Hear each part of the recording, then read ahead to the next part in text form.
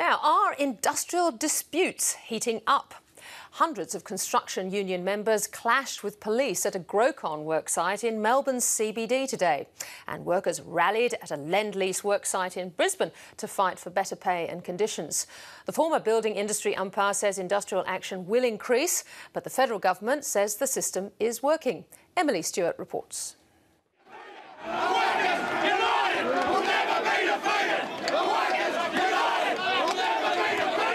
It's a bitter dispute that's costing Grocon $370,000 a day. Something's seriously gone wrong in the relationship between the union and the company. Hundreds of construction union members have blockaded the Maya Emporium site in Lonsdale Street, Melbourne since last week.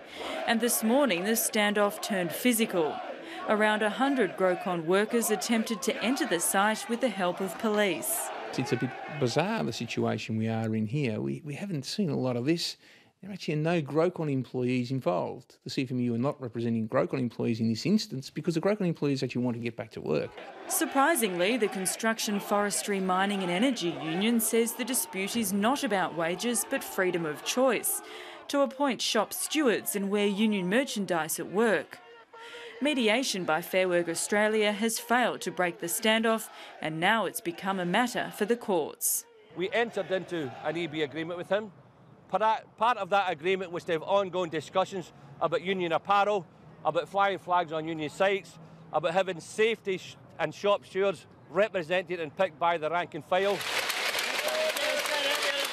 Construction workers have also been rallying in Brisbane today, protesting against pay and conditions at the Lend-Lease Children's Hospital project. We now have a changing of governments throughout Australia, both in the state and potentially at a federal level next year.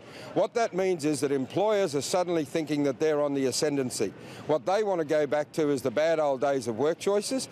But the former Australian Building and Construction Commissioner, John Lloyd, says conditions surrounding workplace relations have deteriorated in the past year. The government has abolished the tough regulator, and this industry has a bad history of showing little regard for the law and often involving itself in unlawful practices.